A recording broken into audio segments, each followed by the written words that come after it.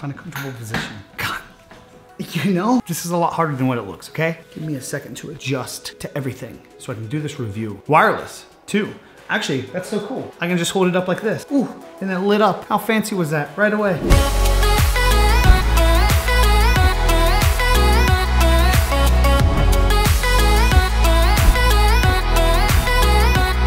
What's up everybody, it's the BigE. First and foremost, thank you for stopping by today's video. Today we have a review I honestly thought I would not do. And I don't want to start off the video like that, but I want you guys to have complete transparency across the board when I do things. I like to keep it real. That's just how I am. If you guys have noticed throughout the years, I've never really been a Razer product kind of guy. I personally did not vibe with their marketing. I didn't know what it was about it, but I just personally never wanted to go out and get a Razer product. Again, just being honest, I appreciate these people sending out this product, and I do want to make that very clear at the start of the video that Razer did send me these products to review, but the response of my review will have no relation to them sending this product out to me. It's going to be 100% real. By now, you guys and gals should know the style of my reviews. They're pretty clear cut, simple, to the point. I don't dive into the ins and outs, the weights, the speeds. I just tell you as a average consumer like myself who likes to create stuff and game, does it work for me? Did I enjoy it? That's just how I am. So here's what you want to know. Are they good? Is it worth it? I'll get to the worth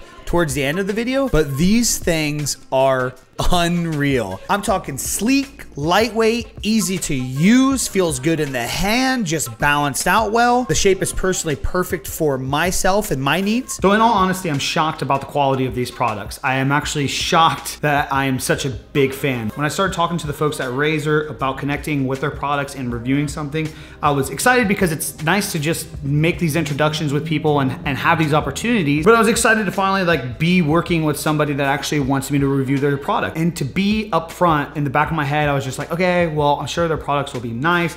I'll mention a few good things, you know, whatever the best I can, but I probably won't use them much. And then I plugged in the Viper Ultimate, and I haven't switched out since I got these in. So I've been testing out the Razer Viper Ultimate and the Razer Basilisk. I apologize if I'm screwing up the name. You guys know me by now, I can't speak proper English. All I can tell you is that these are the two that I've been testing out. First thing I noticed when receiving these products is how eager they are to show you what is inside. It's a simple cut the sticker on the side and then everything opens up and there is the mouse. When it's come down to the sizing, I don't really have anything that compares to the Basilisk, but in regards to the Viper, again, for me, this has kind of been the perfect form of mouse. It's a little smaller than the Model O, but a little bigger than the final mouse, yet a little shorter than the Hottie. As of now, it does seem to have that perfect fit for me, but I have noticed as well that when I get a new mouse and right away it seems that I do enjoy it, I do love it. Maybe it's kind of a placebo effect of something new. So here in about a week, I will try another mouse out and just kind of swap through them to see what I enjoy. But as of now, I'm really loving the shape of this. In relation to the Basilisk, I've been using this for creating. So designing, editing my stuff. It's a very comfort form fitting mouse in regards to that. So I really like this type of setup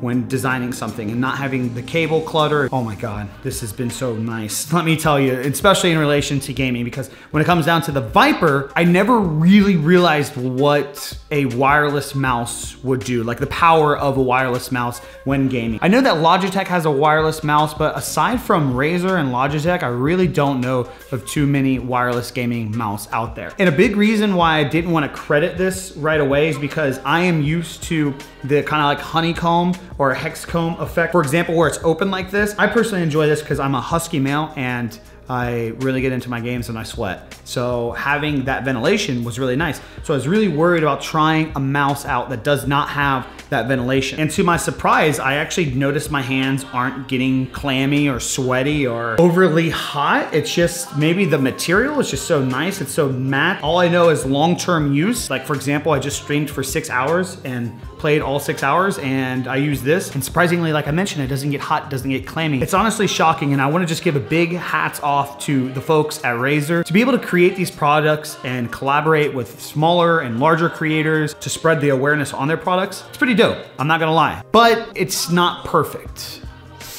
I do want to mention the negative experiences that I had just to point them out to you guys. And I think they're really not that big of a deal. The one minor negative experience that I had is I had both receivers for each mouse plugged into my computer. So that way, while I was working, I could just use the Basilisk. And then when I wanted a game, I could just switch over to the Viper Ultimate. Having both of them plugged in at the same time will cause this weird like stutter sometimes in the use of the mouse. So if you own both of these and you have them both plugged in, you're somebody like me, you like to have a different mouse for creating content versus what you actually game with, and you notice this experience, is because you have both of them plugged in at the same time. Another minor thing about the Viper Ultimate, which is avoidable, like you can deal with it. I was running into situations while playing Fortnite where my wall would just randomly start building. I was really confused as to why this was happening. Well, one cool thing about this mouse is it can be both for right-handed or left-handed players. So they got buttons on both sides of the mouse. So to my surprise, what I was doing wrong was, since I had my wall and ramp bounded to my mouse, I was actually getting into gunfights and I kept hitting my wall on the other button. Turns out all you have to do is use the Razer software and you can unbind those buttons, and then that problem's solved. That's not an issue. But the big issue is the software. With downloading the Razer software, instead of me just downloading the thing specifically for the mice and keyboard, I also downloaded whatever they suggested. And one of those things is some form of optimizer for your games, and it's just been a horrible experience. I get huge stutters and dropped frames for my stream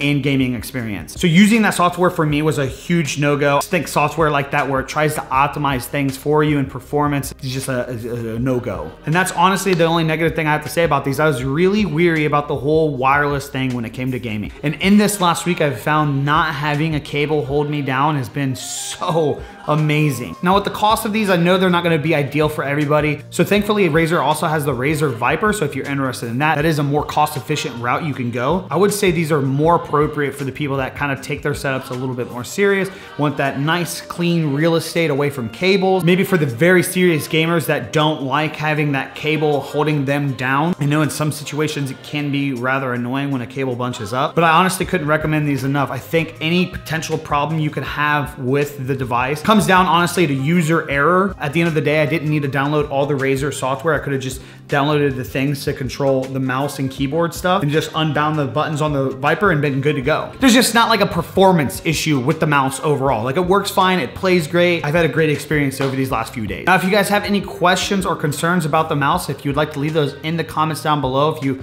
want to maybe ask if it compares to a certain thing, or if you're using one certain mouse right now and you want to know how it would compare to using that, please feel free to ask in the comments down below, because if I can't answer it, somebody else might be able to answer that for you. If you enjoyed this video in any way, shape, or form, be sure to leave a like on it. Be sure to follow me over on Twitter, Twitch, Instagram, and TikTok. Catch me on the live stream sometime. Come hang out. Be sure to subscribe, turn on those notifications, because that's all I got for you guys today. I'm out. Peace.